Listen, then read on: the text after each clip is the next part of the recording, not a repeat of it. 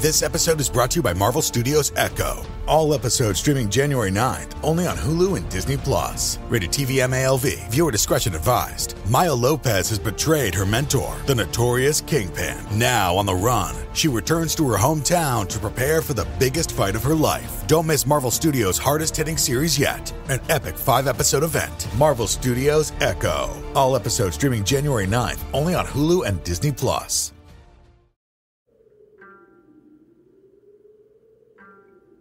It's the most wonderful time of the year. It's October, my friends. That means Halloween is right around the corner, and boy do I have some good yarns to spin this month. This episode is going to be a little different. I'm not going to go into the folklore that surrounds Halloween, because I did that last year. I will just touch on one thing that really fascinates me. The notion that the veil between the living and the dead is at its thinnest. Say what you will about anything else, but you can't deny the feeling that you have around this time of year. It's thick in the air, an eeriness that you can't quite explain. The feeling of being watched, a noise far off in your home, movement out of the corner of your eye. A feeling that you may just chalk up to the seemingly endless barrage of horror movies on TV, or the creepy decorations you walked past earlier in the evening. But what if there's something more? Today on Haunted American History.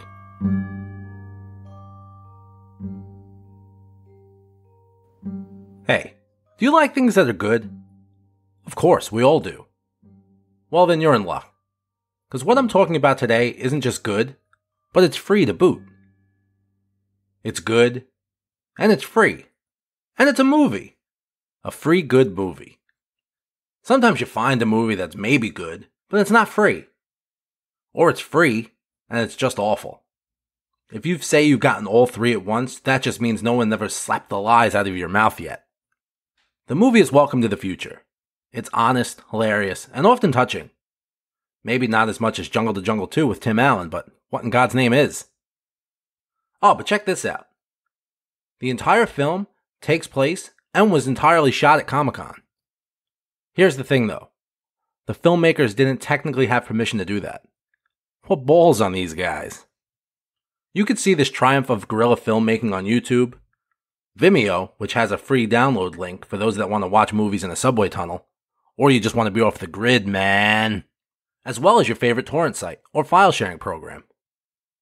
These filmmakers don't care if you pirate the film, man. So check it out one time, won't you? That's from Gremlins 2. That's Welcome to the Future. That's its name. That name again is Welcome to the Future. Oh, and I'm in it. Link is in the show description.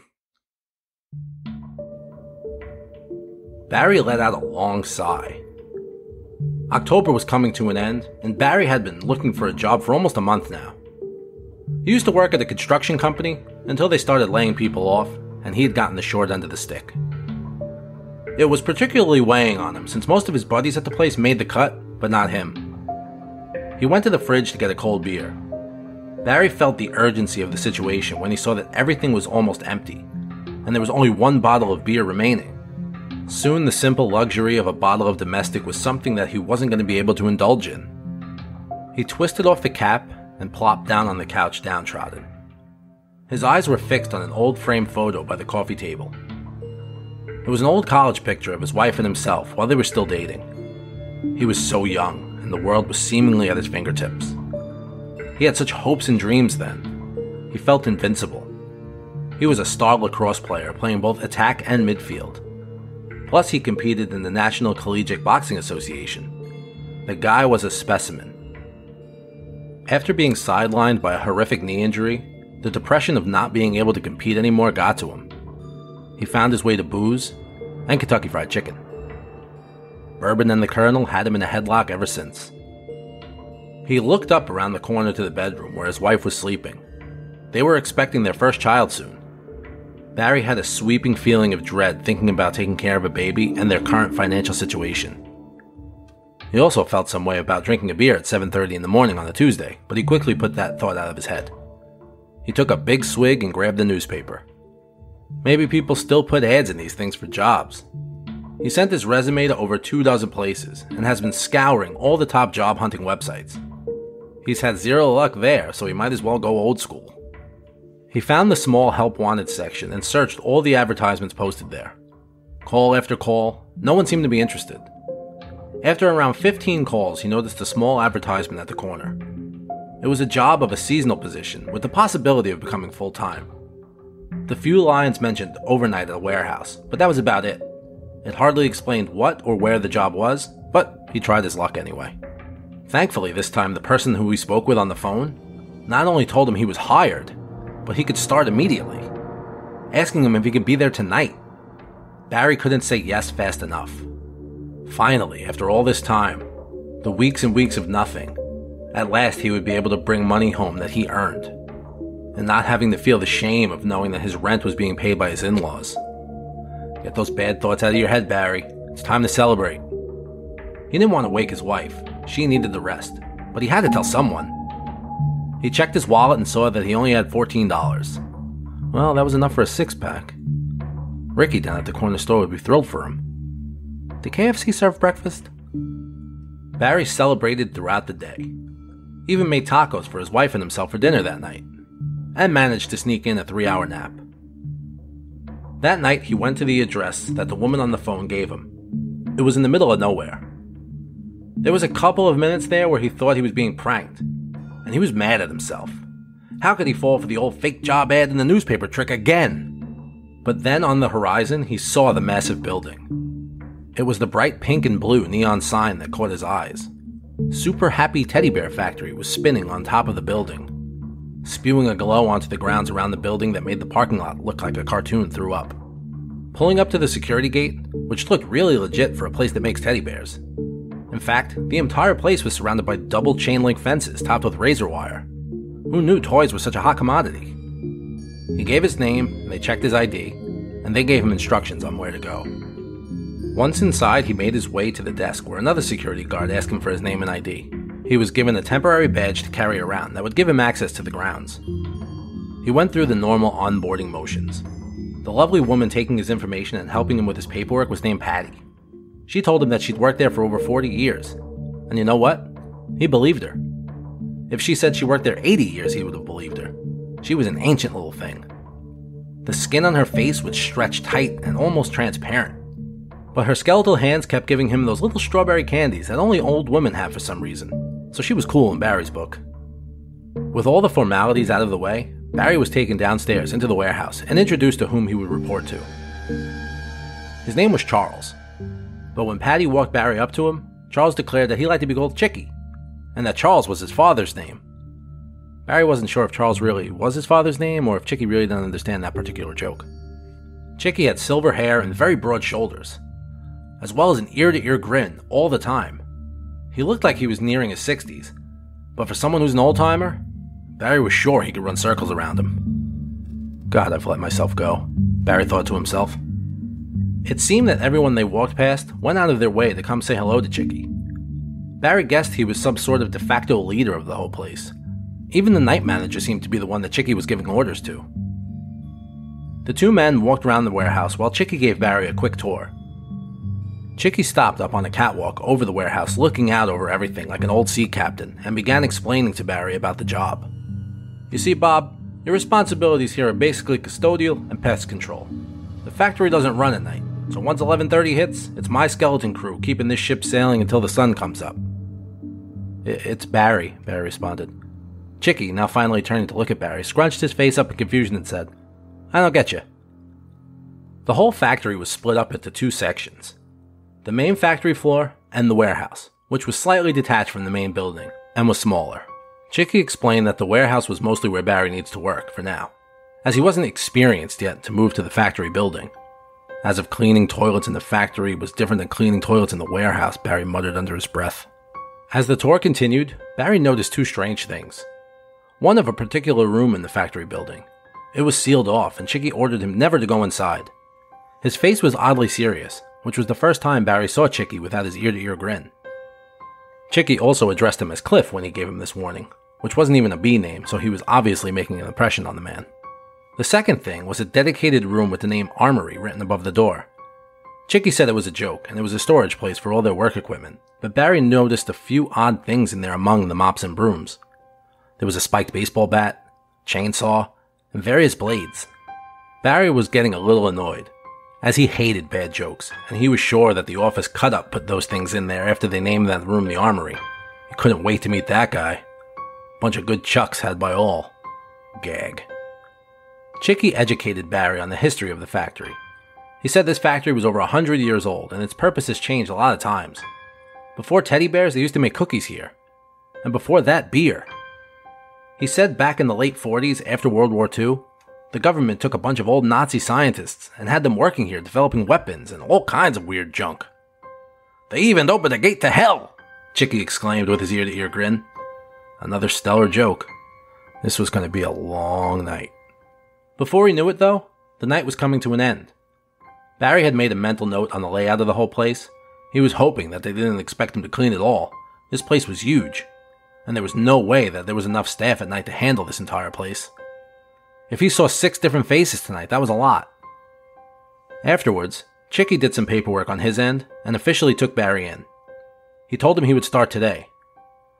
I don't want to say tomorrow, because then maybe you wouldn't come in tonight. Working the graveyard shift takes some adjusting. Am I right, Bobby? A B name again. Getting closer. Barry replied with a resounding yes. That he would be here tonight. Even though he was sure he would hate this place and everyone inside of it, he was happy to be working again. And awful jokes aside, everyone seemed to be like a good person. Even the guy who refused to learn his name. He went home to tell his wife, and they were both overjoyed, knowing their lives were finally taking a good turn. This episode of Haunted American History is sponsored by Podcorn. What's Podcorn, you ask? Well, I'm happy you did. Podcorn is an all-in-one marketplace connecting podcasters to amazing podcast sponsorship opportunities. Any ads that you may have heard on this show have been through Podcorn. They have connected me with some amazing brands, and the best part about it is how easy it is. With Podcorn, there's no middleman. Podcasters of all sizes can browse and choose opportunities right on the platform, set their own rates, and collaborate with brands directly.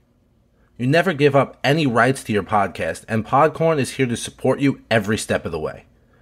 They ensure you're protected and compensated for the work that you do for the brands. The marketplace mission is to give podcasters transparency, creative freedom, and full control of how and when we monetize. Click the link in my show notes to sign up to Podcorn and start browsing sponsorship opportunities today. And again, I can't thank Podcorn enough for sponsoring this episode. Explore sponsorship opportunities and start monetizing your podcast by signing up at podcorn.com/podcasters. That's podcorn.com/podcasters. The following night, Barry arrived at the factory, and the night manager handed him his locker keys, where he found his cleaning equipment and uniform. Chicky greeted Barry and introduced him to the other night shift workers. There was Theodore and Kate. They handled the warehouse storeroom. James, the second in seniority under Chicky. There was also a few guys doing busy work that Chicky just referred to as the boys. Kate asked Barry if he would clean up around the loading docks, as a new shipment of materials would be arriving in the morning. Barry got right to work. He grabbed a broom and a push cart with a garbage can attached to it and wheeled it over to the dock. He started sweeping and cleaning up all the empty boxes and various other leavings left behind by the day shift. Once his cart was full, well, truth be told, it was overflowing. The guy was trying to make a good impression on his first day. He took the cart out to the dumpster. The dumpsters were situated between the warehouse and the factory, but its adjacent, as Barry recalled, was in the position of the restricted room.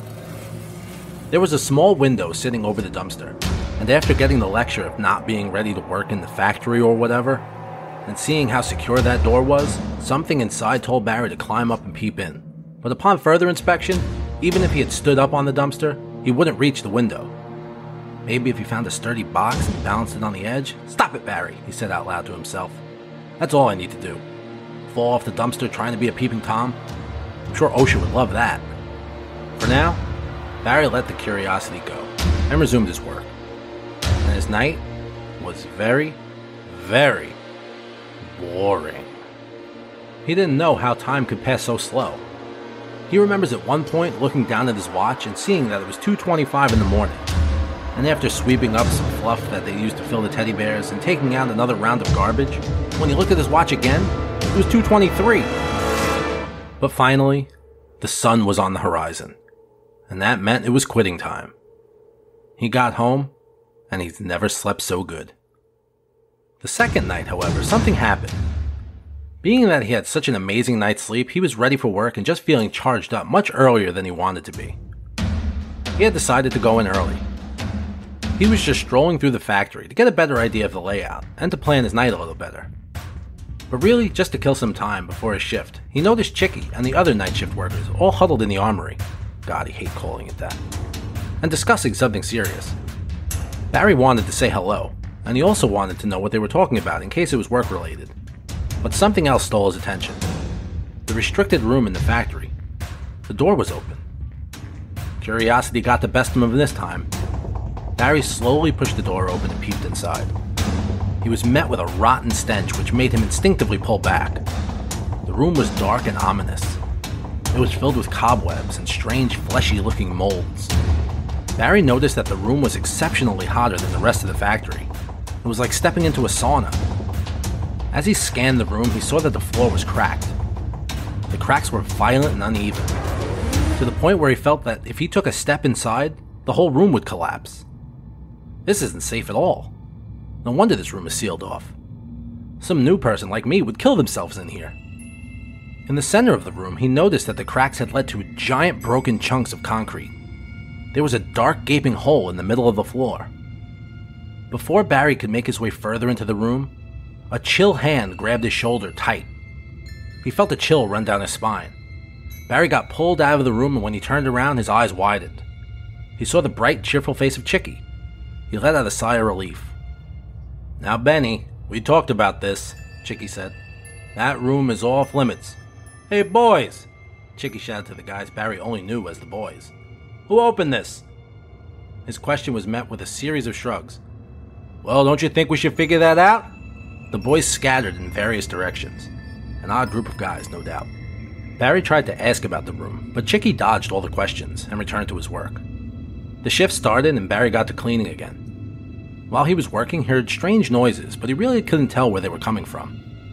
Barry didn't pay much heed to it. After he was done cleaning some offices, he collected the garbage bags and took them out to the dumpster. This was becoming his favorite part of the night, going outside and just getting some fresh air. Even though the factory and the warehouse were tremendous, it felt stuffy inside.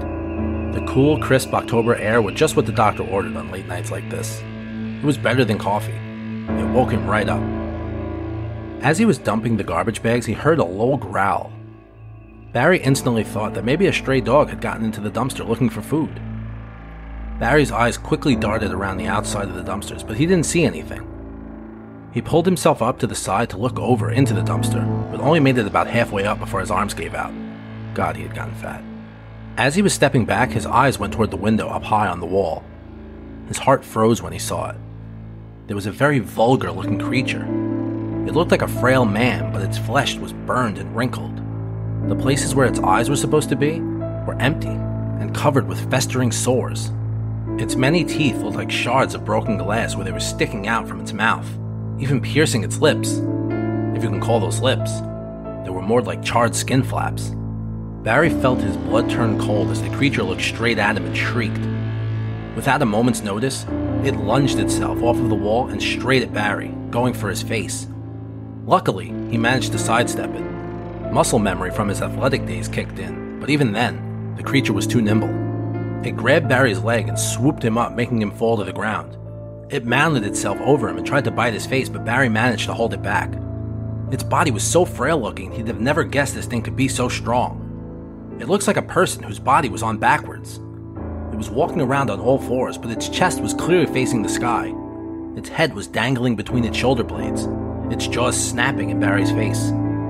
They both wrestled for control, but neither were giving in. He thought if he slipped or let loose for just a single second, he wouldn't be quick enough to get up and run for the building. The creature was going to kill him. Barry thought of his wife at home, with their unborn baby, and a burst of adrenaline came over him. He let out a scream with a show of intense power, overcame the creature, flipping it around, and with all his might, gave it a right hook. The creature looked dazed. Barry then started in with some major ground and pound. He was pouring it on, his arms working like pistons, punching this creature repeatedly in its face. Barry only realized the thing was dead when his fist started hitting pavement. Barry slowly got to his feet, the mangled corpse of this monster laying there between them. He stood there completely shocked at what just happened, and his hands throbbing and dripping with a black viscous substance. At that moment, Chicky burst through the door with a machete in his right hand. He looked at Barry, and then down to the creature on the floor. His expressions changed from a worried look to an excited one. Chicky exclaimed, "You killed a miner with your bare hands?" The question only made Barry more confused, and in a daze he just replied, "I used to box." Chicky went and collected Barry and helped him up into the warehouse. Inside, Kate and James were standing on top of similar creatures that Barry had encountered. They were using a chainsaw to slice up the creature's body and pack it into garbage bags. Chicky, like a proud father, explained what had happened, and everyone looked impressed. Chicky then took Barry and went into the armory and explained what was going on. He explained everything. How the government owned this building, and how the teddy bear factory was a front. I mean, sure, they did sell them. If they could make a few bucks, they were going to make a few bucks. How the Hellmouth that the Nazis opened still sits directly under their feet, and that the night workers are essentially Earth's guardians. And every year during the fall and leading up to Halloween, when the veil between the living and the dead is at its thinnest, the Hellmouth would open up, and these creatures, these demons would come pouring out. "We only assume they're demons," James said from behind Chicky. "The people upstairs really keep us in the dark about these things." Barry took a glass of water, still trying to process what was happening. The water spilled all over himself as his hands were trembling so much. By the time the cup touched his lips, it was empty. Whatever it was that was going on here, he didn't want to get involved. But Chicky had other plans. He had never seen someone kill a miner with their bare hands, and he wanted Barry to continue working with them. Barry sat there staring blankly into space. He couldn't believe what just happened. This must be what shock is like. But his trance was pretty short-lived when it dawned on Barry that the next day was Halloween. Barry's whole body was sweating. The adrenaline rush had worn off, and he was feeling the gravity of the situation. He had to get out of here. Run and never come back. This place wasn't worth the $22 an hour it was paying. No wonder they told him he was getting hazard pay. Stupid! He just about had his mind made up to get up and run out the door until Chicky opened his mouth. "Jimmy, you ever see someone collect a bounty on their first week? Never happened, right?" Jimmy just shook his head slowly and simply said, "Nope." "Bounty?" Barry asked. "What bounty? What does that mean?" Chicky replied with, "The person, or people upstairs, put bounties on these things' heads. A little incentive. I mean, no one in their right mind would stick around this place if it wasn't worthwhile." "How much are we talking?" Barry asked. His interest perked. "For a miner like that, you're looking at $3,000, Chicky said. $3,000? At that moment, the fear that Barry felt went right out the window. He thought about his family at home. This money could really make a difference in their lives. Chicky seemed to read his mind, and followed up with, "This time of year, we can make a whole year's salary by the end of the month. You start late in the season, you can give yourself a beautiful little cushion until next year. Kinda makes the sweeping and toilet cleaning a little more bearable the rest of the year, huh?" After a long pause, Barry looked at Chicky and told him his decision to stay. Chicky asked if he was sure. He knew the kid could handle himself against the miner, but would the kid crack if one of those big ones showed up? Only time will tell. And for them, that time was almost upon them. This was the first time Barry had seen Chicky this serious. He said, "Son, get yourself a good night's sleep. Celebrate your bonus with your family. Take your wife to dinner, because tomorrow's Halloween." Barry swallowed hard and looked around the room at all the approving faces looking at him. He had a question pop into his head and asked why there weren't any guns or explosives around. If you guys know these things are going to come here, why not really be prepared with more than knives and sticks? Chicky's face went from serious back to his ear-to-ear grin. "I could have guessed this was going to be your next question. It's everyone's after they find out what goes on here. You see, Hank, guns and bombs are loud. And even though we are far out of the way, we don't want to bring any unwanted attention. Could you imagine if people found out what we were doing here?" You know what? Barry agreed. He would never want his wife or his future kid to find out what he was doing. Barry looked around the place and picked up a spiked baseball bat, a set of knives, and some brass knuckles. The rest of the night, they were killing and mopping up all the little stragglers that came in through the hole. In the weeks leading up to Halloween, the activity increased, and you get a few here and there that made it through the Hellmouth, Chicky explained. He made $13,000 that night. You couldn't slap the smile off his face. He went home and slept like an angel. Halloween was here. Barry was getting ready for his shift. His face was alert and serious. This was it. His wife hadn't seen him like this since college. She could see a change in her husband since he got this job. He was carrying himself differently. He gave her a long kiss and a squeeze on her bottom and made his way out of the house. He briefly thought that this may be the last time I ever see her, but quickly dismissed that. Barry reached the warehouse and immediately went for the armory. As he was preparing his equipment, Kate and Theodore came to get theirs. Theodore gave Barry some tips, like beheading them for quick disposal and how to keep your distance. Once they were done, Chicky was outside with James and the boys. Barry heard the same shriek as he did from his first encounter, but this time, it sounded like there were dozens of them. It sounded like someone was screaming from behind broken vocal cords. It literally felt as if the voice was singed. Barry mustered all the courage he could gather. Before he knew what was happening, he felt a sharp object pierce through his left shoulder. Barry saw it was the teeth from one of those minor demons. Without even looking, he swung his bat behind him, hoping to get his target, but to his dismay, the demon had already outmaneuvered him, and readied itself for another attack. In that instant, the demon's torso split in half. Barry saw Chicky with his machete. The blood that covered the rusted blade was dark black now. With that, an all-out war broke loose. It was hard to stay in the position when they were this agile. These fast, fat little doughy-looking demons came pouring out of the circle and started running circles around them, and Chicky screamed, "Pillsburies! Aim for the legs!"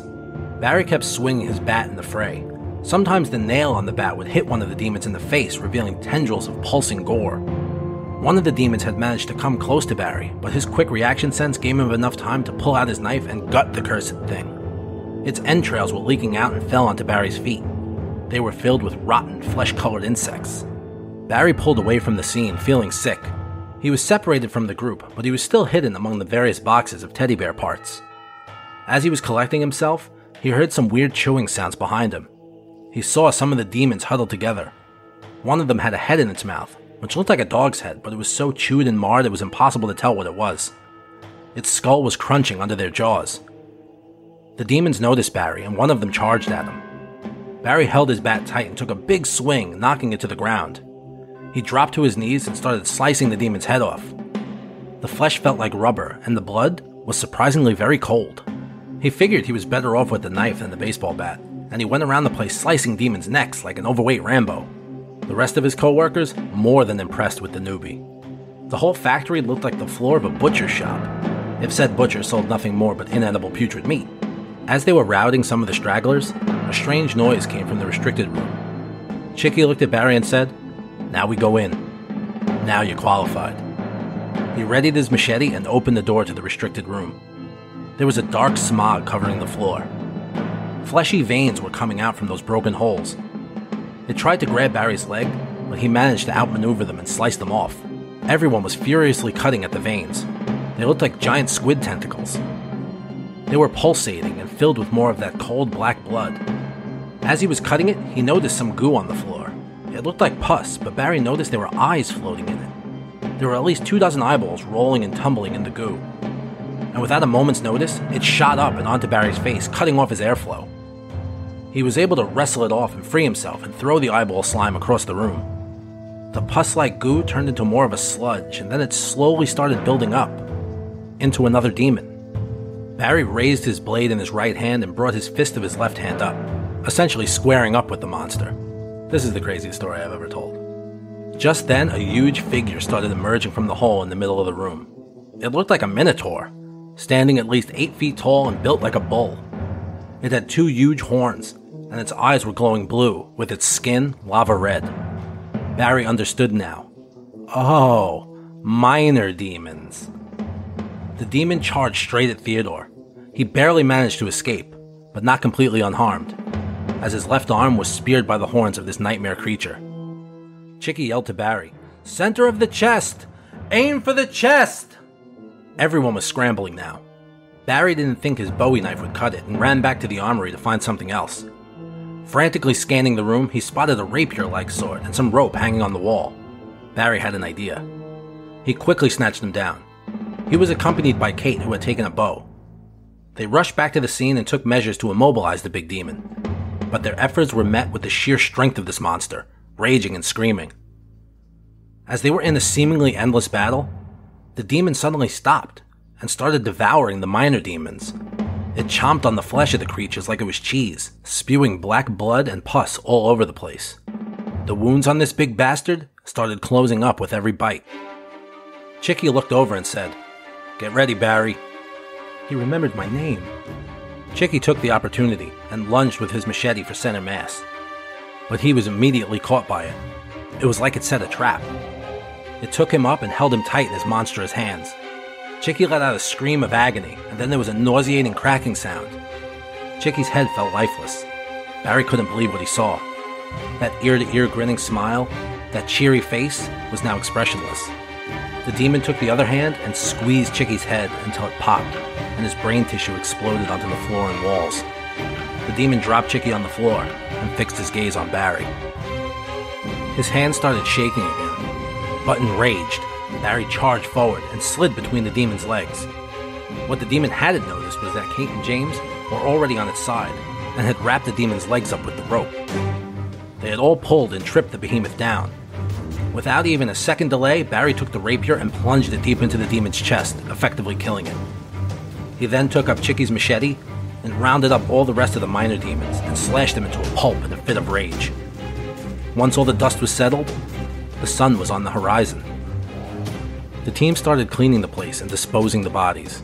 It was over, at least for that year. Barry still couldn't process it. The whole week was more excitement than he'd had in his lifetime. Everyone was mourning Chicky's death. The place wouldn't be the same without him. He took little comfort in knowing how well compensated his family would be with the loss of their patriarch. Money couldn't buy everything. Once most of the cleaning was done, James came forward and proposed Barry take care of everything and fill Chicky's shoes. It was clear that he saw what Chicky had planned. He was eventually going to train Barry to be his replacement. But when he retires, unfortunately, fate took him before that. Barry felt the same too. Chicky wanted him to stay. For Barry, this became much more than earning money. That night had changed him. He was looking for a job, but in return, he had found his purpose. With a heavy heart, he accepted and became a full-time employee of the night shift. Many months have passed since Halloween and the loss of Chicky. Barry was sorting some inventory in the stockroom when the night manager came in. He paused and gave a slight nod. Barry knew what he meant. A person had answered the ad in the newspaper. He mentioned the new hire would be arriving for orientation tomorrow. Barry thought back to his first day at the factory and how Chicky made him feel while showing him around the place. Now it was his turn to teach their ways. The torch passed from one person to another, all guarding the Hellmouth against unleashing hell on Earth. Summer was coming to an end. The night air was becoming increasingly crisp. On his drive home, he stopped at the local grocery store to pick up diapers for his son, and he saw the sign. The time to start making preparations was approaching. Back to school was already over. The seasonal aisle was beginning to transition. There was a sign above it that already read, "Happy Halloween."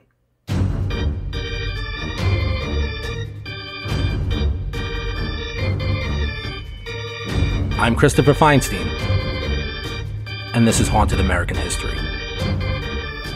Music by Kevin MacLeod.